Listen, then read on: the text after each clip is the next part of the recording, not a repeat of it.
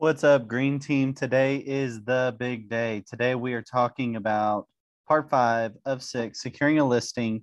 This is the big day where we have to go present to the sellers to present our marketing plan and our customized marketing report for their property, which is going to get us the listing, get us a signed contract so we can get paid commission and sell their house for them. So today is the most important lesson that you can learn as a realtor.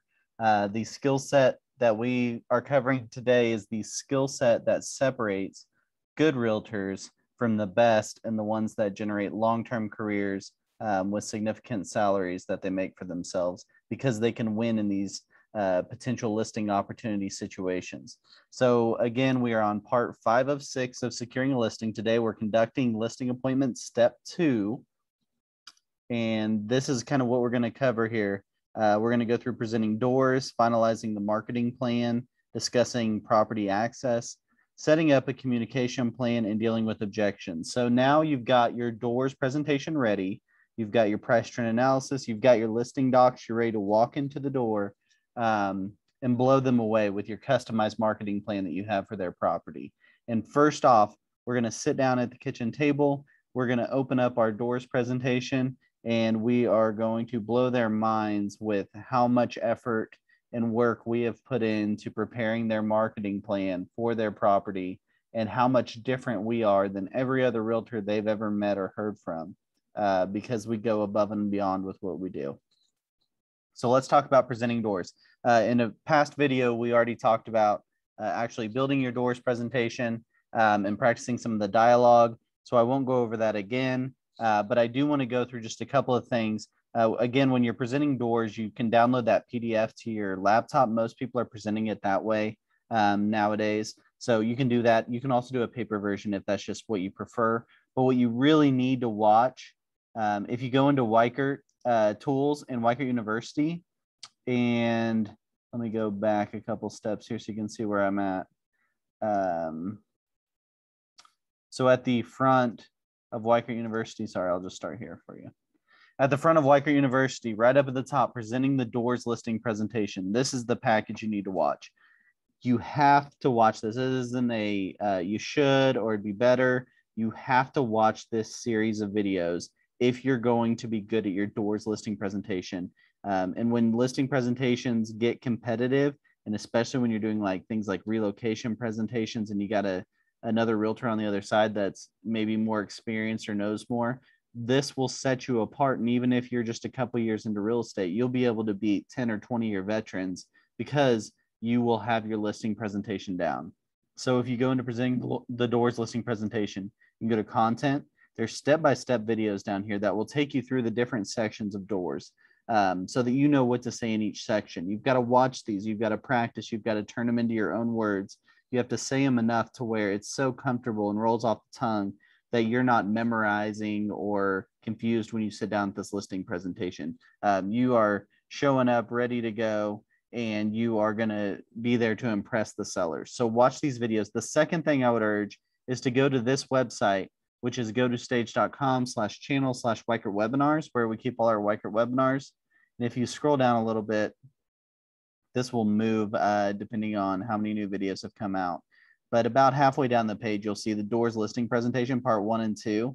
These are both about 45 minutes to an hour, and they are great in terms of the exact dialogue, the exact pages. You want to go through these at least monthly. One of these videos kind of keep in the top of mind so that you are ready to go when you go into this doors presentation. It might be a good idea just to listen to the video the night before you've got a presentation the next day, just to keep everything fresh in your mind. You know what to say and you don't feel like you're put on the spot at the presentation. So the key to presenting a great doors presentation is the practice, putting it in your own words and being comfortable with it.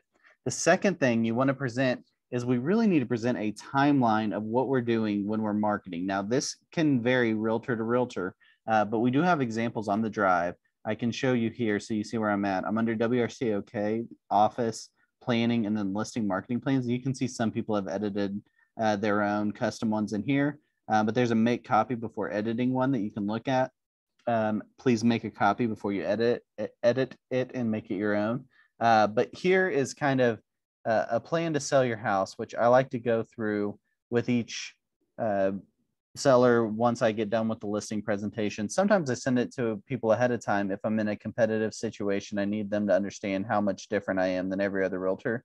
It's kind of the bullet points of the doors presentation, and kind of impresses people with what we're going to do before the MLS, before we go under contract, and then before closing. And then there's a second page, and I think this is super valuable, especially for new realtors trying to figure out what they're supposed to do when they are selling a house. These timelines are built off the listing date. So T-0 is list date. So T-7 is a week before we list it. So if you go through these advice changes you may want to make, then 5 days, we're going to order professional photos. 2 days before, we're going to coordinate the photo shoot. We're going to order just listed mailers. We're going to post social media content 1 day before with coming soon, which is in line with the MLS rules. And you guys can see it's taking you day by day all the way to 3 days after we list it. So this kind of opens up people's eyes and sellers' eyes to, oh, you're not just putting a sign in my yard. You're not just going to hope that someone comes and buys it from the MLS, another realtor brings a buyer. You're actually working this whole time, and you've actually got a plan that works. This is what really impresses people. So you give your doors presentation. Sometimes I put this as part of my leave behind, and I say, here's the specific days, so you know exactly what I'm doing on each day for your property. You will know what I'm working on, and we'll be able to talk about. So that's really valuable. And again, you may adjust this because you may have a little different way you like to do things, which is great. The key is have a plan and have it down to the number of days that you're doing stuff, so that everyone's on the same page when you're selling a house. Next up, we're going to go through something that sometimes gets missed at the second step of the listing presentation. You got to make sure you discuss property access. This isn't something you want to forget. So make sure you ask them about having a key to the front door, making sure that it's okay to put a lockbox on the front door, explain to them how the lockbox works, that it's actually something that each realtor has an app on their phone. They unlock it. We get notification of which realtor opened the box so that we have a record of who's been in the house for their safety, and also for knowledge for feedback purposes. So make sure we get this information worked out, that you've got the key, you got the lockbox. You really should get a key from them, an extra key. Go make 3 copies and bring back their extra key. 2 of the copies go to the office just in case we need them for some reason, and then 1 goes into the lockbox. Then you'll want to discuss alarms. You want to figure out if they're going to have alarms on while people are trying to enter the property. In general, that's a little bit challenging for realtors when there are, especially a lot of showings back to back, and we're dealing with alarms, trying to turn it on, trying to turn it off. It's a little bit tricky. But you want to discuss what they're comfortable with. Again, it's their house, so it's their decision. But you want to explain to them some of the concerns if you are dealing with alarms and people potentially setting them off, just so they know what they may be going through. And then the other thing is gates. If they have a security gate at the front of the neighborhood, we're going to need access to it somehow. So we're either going to need a code or something we call, or something we can tell realtors how to get to the property. So make sure you discuss property access when you're at the doors when you're doing your step 2 of your listing presentation in the doors. This is a really good thing to bring up anytime you're talking to potentially a for sale by owner also, because they may not have realized that property access is such a big deal and who's in their house and how safe it really is. The next thing we want to bring up is we got to set up a communication plan during this appointment. The number one thing that people complain about realtors, clients who have realtors, the number one thing they complain about is communication, a lack of communication, inconsistent communication, unclear communication. So we've got to fix that, and we got to do it right at this point. If you set up this communication plan, you don't have anything to worry about. So you're going to talk about, okay, each time we have a showing, here's how it's going to go. We're going to do the showing. We're going to give them 24 hours to get us feedback. Sometimes they're showing a bunch of houses. It's complicated. So we always give 24 hours for feedback. But then if I don't get it in that 24 hours, I'm going to follow up with that realtor and make sure that I get feedback about what those buyers think. And I will pass that along as I get it. Second, we're going to do a marketing update each week. I'm going to call in to you. We're going to set up a time that works for both of us. And each week I'm going to call in and I'm going to let you know what marketing we've been doing, what kind of results, what kind of reach, what kind of reactions we've been getting. So we can do a full marketing update each week, including open houses, social promotion, web promotion, things like that. And third, I want to talk about when we get an offer, how would you like me to let you know? Do you want me to send you a text that says, hey, we got an offer, let me know when you want to discuss it on the phone? Do you want me just to call you when we get the offer? Would you prefer me to email it to you and then you tell me when you've read through it so we can talk about it? Which way would you like that offer to go? We need to communicate this up front so that everyone's on the same page on when offers start coming in. This is super important because we want to make sure that our sellers feel like they are in control of the communication, because this is their house, their property, they're paying you, you're working for them. So they need to be the ones to set what they're comfortable with in communication. And the great part is, if you let them set it, it becomes something that they are in charge of and not something that they are necessarily complaining about or feeling like you've let them down in some way, because together you have set your communication plan from the very start. So make sure you discuss these three things and how you're going to communicate them. For instance, when Lauren and I set up with a seller, especially if they're a married couple, we immediately at this appointment, when we're leaving, we set up a group text with all four of us on it so that we all know, hey, if you need something about the property, make sure we put it in here so that everyone sees it, just in case, so we don't miss someone or someone gets left out or doesn't know something going on. So we set up that group text that day at that appointment so that we're all on the same page. It's a great way to get everybody set up. And I think it's a great idea, even if you're selling on your own and you're maybe working with a married couple, set up a 3-person group text right at that time and say, hey, here we go. But maybe it's maybe it's a husband and wife, and the husband doesn't really want to be kept in the loop. He just wants the wife to be kept in the loop. That's great. Now we've got a plan. And I know that I'm not going to upset anyone by not communicating to all parties involved. So make sure you set this plan clearly up at the front, and it'll make your life way easier, and it'll make you look a lot better doing your job. The third thing we want to make sure we cover are the old objections. So the dream scenarios, you go into for your doors presentation, you present everything, you give your marketing plan, and they're ready to sign the listing agreement. They sign it. Boom, you're ready to go. Everyone's got a communication plan, a marketing plan, and we're ready to go. Photos are in a few days, and everything's great. But sometimes you're going to run into some awkward road bumps, and I want to talk about how we're going to deal with that. So number one, and the scariest thing I think for most realtors, especially new realtors, is a commission objection, which means our office standard is a 6% listing commission. And maybe the seller says, well, is that fixed, or are you flexible, or are you willing to come down on that any? There's a lot of ways they can say it. But what they're really asking you is to give up some of your commission. Now, the key to not getting asked this a lot is by giving a great doors presentation and making the sellers feel and understand the value that you are offering them and selling their home. They need to understand how valuable you are, because they will not bring up this commission objection. So the key is avoiding commission objections by doing the work up front, by putting together a great plan, presenting it in a very professional manner to communicate and show your value to the sellers. If you can eliminate the question, you don't have to deal with it. Now, if you do have to deal with it, the key is to be strong on it, to know your worth and know your value. You've got to be strong here. And this is the point where you have everything in the world to gain from this listing. So you need to make sure that you're going to be firm and you understand that you're worth it and you're worth that 6%. You can explain to them that 3% of it goes to the buyer's agent, 3% will go to the listing agent, which is you.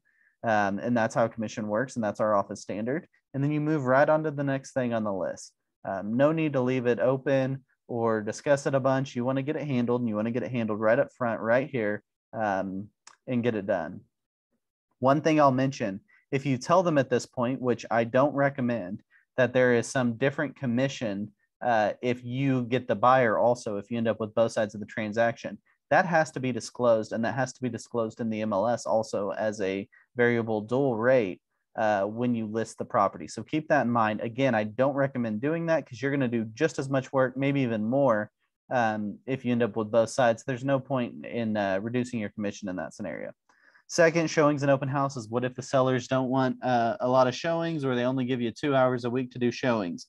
The key is, again, this is their property, their house, their money.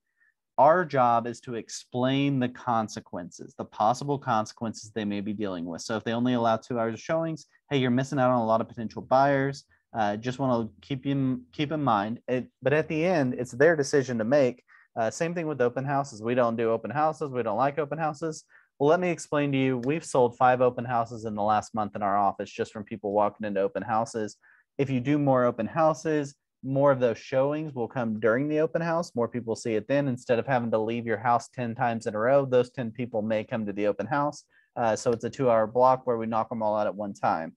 Explain the convenience and then explain the consequences and then let them make their decision. Once they make their decision, that's what we're going to move forward with. And third is pricing. So what if they say, we think the house should be listed at a higher price than what you have in your price trend analysis and what the market shows? What we want to do again is take ourselves out of this discussion. It's not an opinion between the seller and us on what their house is worth. That's not the discussion, and you'll never win that discussion. The discussion is, here is what the market shows the house should sell for. That's what we're presenting. We're presenting an objective view of market data to show what their house will sell for. Stay in that frame of mind, not a subjective, well, I think I know more than you. Well, I do this for a living, so I think I know. That's not what we're doing. We're just showing them the objective data from the market to show what the house should sell for. And then they, again, it's their house, it's their money, so they get to make that decision in the end. But we have to come from an objective point of view because we have to justify what we did. And another way to attack that is, this is how an appraiser would look at this house. If someone's getting a loan, they'll need an appraisal, and the appraisal will have to come in at a certain amount for them to be able to get the loan. So that's a great way to explain a pricing model and a great way to handle a pricing objection. But the key, again, is to work from an objective point of view, because the last thing you want to do is, I don't think it'll sell that high. They get you to agree to the higher amount, and it sells for that high, and you look like you have no idea what you're doing. So don't do that. Don't risk that. Be objective, point at the market data, and then explain that things happen, but this is what the market shows the house should sell for. If you do these 3 big areas while you're doing your doors presentation and your marketing plan, you will give a great doors presentation and you will get listings and win listings. And that's what real estate's all about. And once we win the listing, we've got some work to do before it hits the MLS. And that's what we're going to do in the next video. See you guys over there.